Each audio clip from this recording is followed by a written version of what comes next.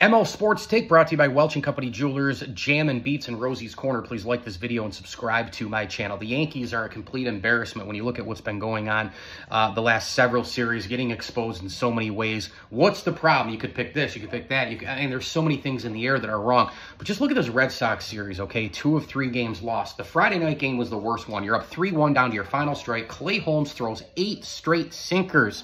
Where is the slider? Where is a mix-up? Where is a high fastball? Where is anything besides constantly going back to the well? He throws one right in Yoshida's wheelhouse. Goodbye, 3-3. From there, you knew it was over.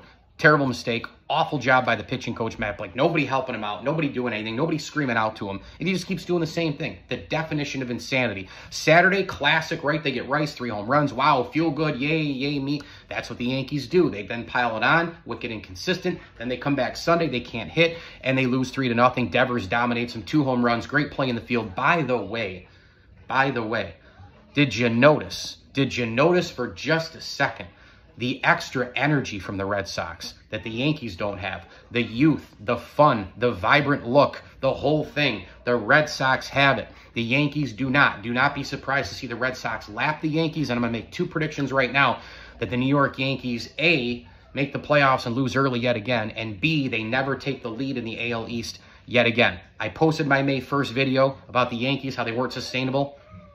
Hi, everybody. I'm here. 15 years of this with Brian Cashman rosters. You just can't make it up right now with the New York Yankees. ML Sports Take brought to you by Burn Dairy. It's all good at Burn Dairy. Go gas up your vehicle today at Burn Dairy, and our friends at CH Insurance. In your corner every day, every way. CH Saturday was gone this past weekend, but this weekend, we're back. We'll have the boys back on to chat about big-time things going on in the insurance world. As I always tell you, enjoy the games.